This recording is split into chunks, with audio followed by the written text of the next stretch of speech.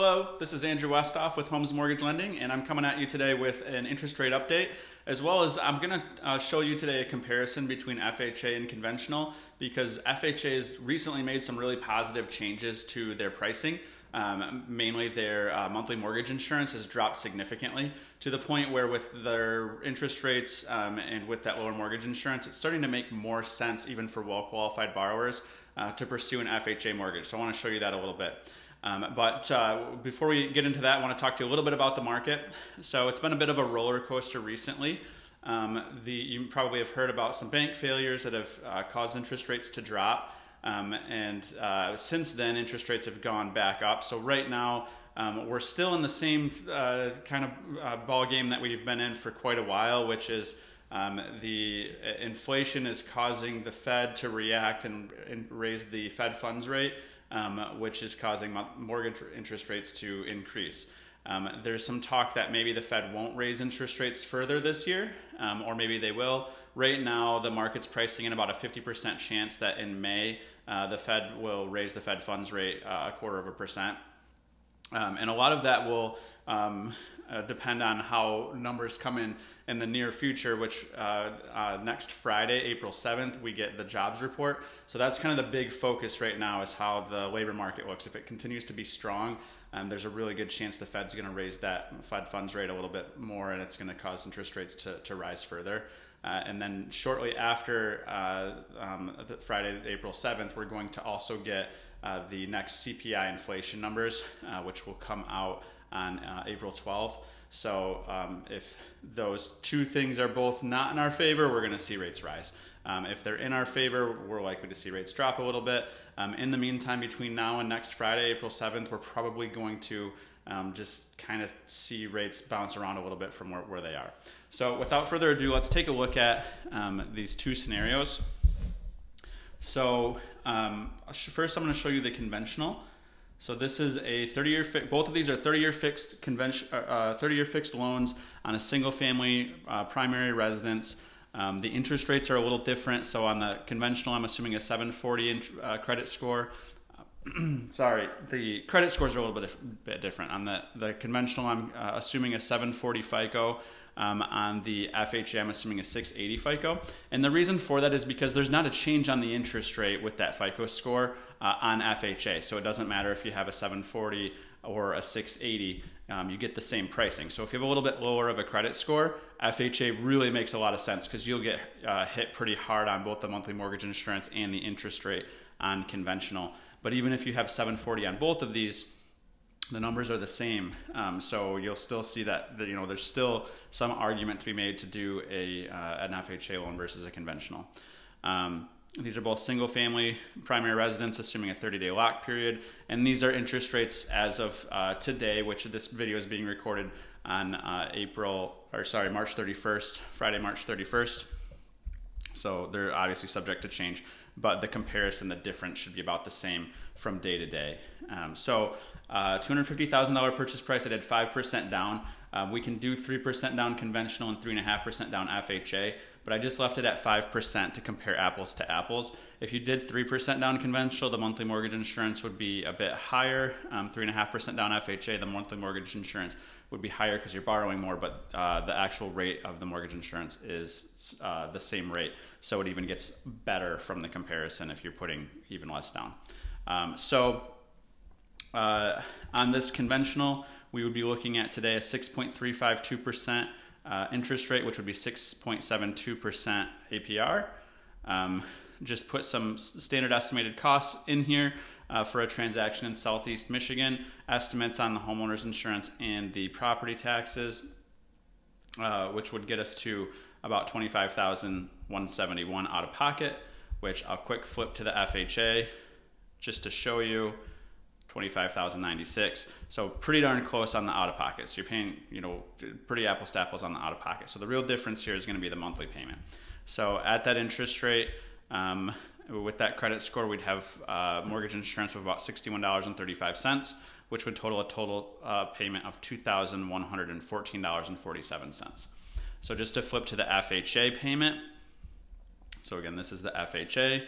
Assuming a 680 credit score, and like I mentioned, this would be the same pricing if the credit score were higher. Once we get lower than that, the pricing on the FHA starts to get a little bit worse, but it gets even more worse on the conventional. So usually it's pretty rare that I have a client that I'm doing a conventional loan for that has a credit score under 680. So at this point, we're at 2,052.71. So just to flip back, 2,114 versus 2,052. So they're not crazy different, but a good $65-ish difference on that payment. And then what I did here on the left is a breakdown of how much you're paying per $100,000 that you borrow, because this is just one random scenario of $250,000 purchase with 5% down. So what I did is added the principal and interest plus the mortgage insurance. So on the conventional, that's $1,539.47, and divided that by 237.5 because it's a $237,500 loan amount. So that gets us $6.49 per $1,000 borrowed. And then multiply that by 100, so $649 for every $100,000 borrowed on the conventional. And this is rounded up a little bit, so it's actually a hair less than that. But same thing on the FHA. The mortgage insurance is higher, but the interest rate is so much lower. And I apologize, I don't know if I showed the interest rate, 5.438% with an APR of 6.313.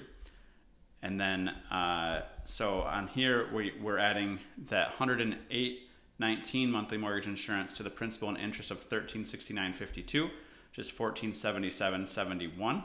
Dividing that out by the total loan amount is higher on FHA because there's an upfront mortgage insurance premium that's financed in, and I'm going to talk about that here in just a moment. But dividing that out by 241.656, because it's $241,656 loan amount, is $6.12 per month, so $6.12 per $100,000 borrowed, or $612 for every $100,000 borrowed.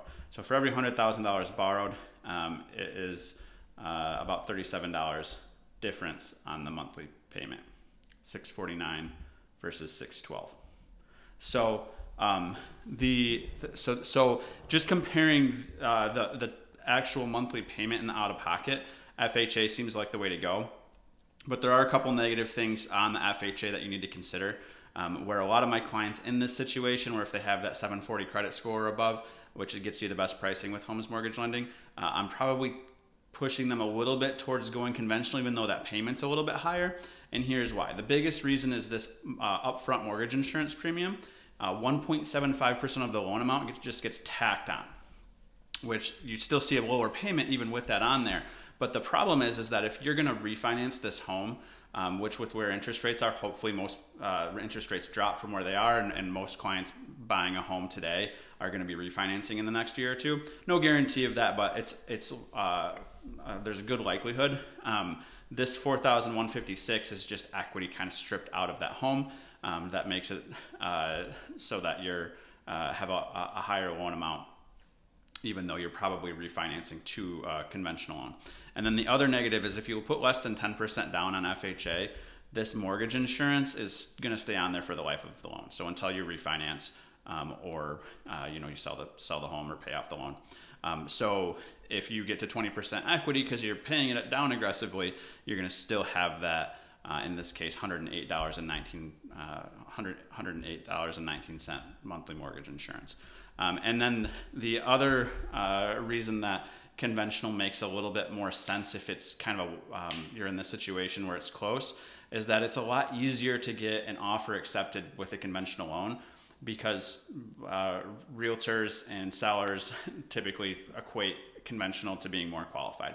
Now, I think that might start to change a little bit because it's becoming more common knowledge that, hey, FHA just might be the better financing for the client. But there are a couple other things like the appraisal's a little bit tougher on FHA. Sometimes the loan takes a little bit longer. So not by much though, but there's a little bit of an advantage, especially if there's going to be multiple offers on a home, to go conventional to get the offer accepted. So what I tell clients a lot of times is even if their credit score might be a little bit lower, so FHA is more of a clear choice. Hey, we can do FHA or conventional. Let's talk with your realtor if there's going to be some competition on the home you're offering on. Maybe we go conventional to get the offer accepted, because it doesn't matter if you have a little bit lower of a payment if you don't get your offer accepted. Just kind of the truth of the matter.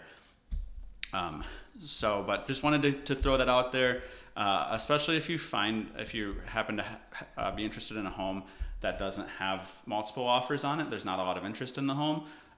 Make sure you're looking at FHA with the lender that you're working with. If you're looking at purchasing a home in Michigan and you want to work with a local mortgage broker that has great rates and great service, I'd be happy to help. All my contact information is in the video description. I hope this video has been helpful. If you have any questions, put them in the comments. I'd be happy to help. And like I said, my contact information is in there. So if you have a little bit more of an in-depth question, feel free to email me, shoot me a call or text, and I would be happy to assist if I can. Thank you so much. Have a wonderful day. See you on the next video.